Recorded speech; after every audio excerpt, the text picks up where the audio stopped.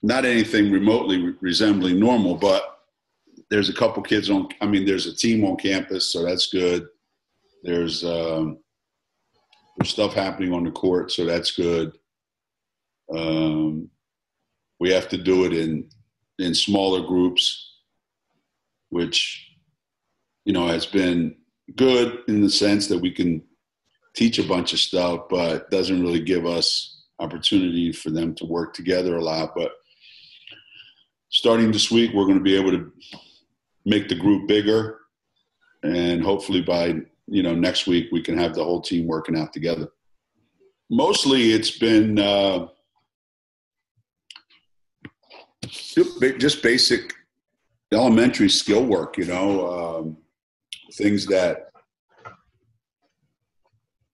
we may do in June, that's kind of how we're treating it.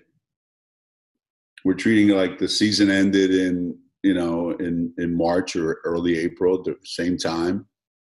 And they were going to be here a bunch of months before school ever started again. So it gives us a chance just to break things down. Normally we wouldn't be with them in August. They would be home. So this is an opportunity because games are kind of down the road, way down the road probably.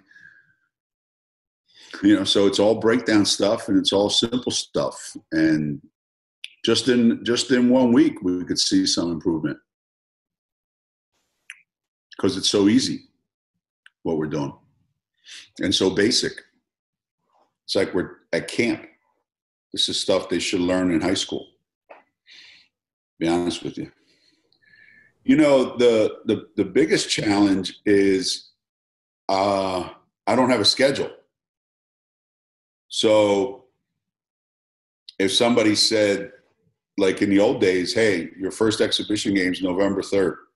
All right. So we know what we're dealing with. Now the challenge is, how do I put my team together in that period of time? But no one's able to give you a schedule. No one's able to tell you this is when official practice is going to start. This is when your first exhibition game is going to be. This is when your first, non-conference game is going to be. This is when your first regular season game or conference game is going to be. So we don't know what we're dealing with. So that's been the biggest challenge, I think. Other than that, I think everything else is, the challenge also has been, one of the players was saying, Coach, it's been so long since I've been, on the court, organized, in any kind of organized fashion. You think about it, it's the first week of March. This March, April, May, June, July, 5 months. That's the longest probably they've ever gone without playing basketball.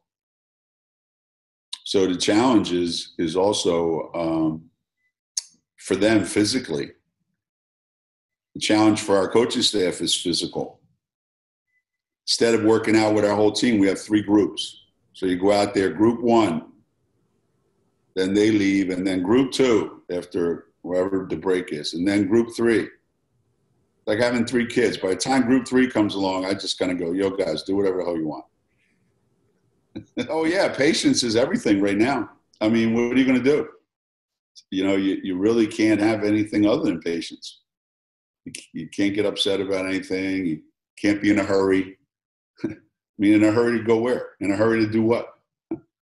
So we just take our time and,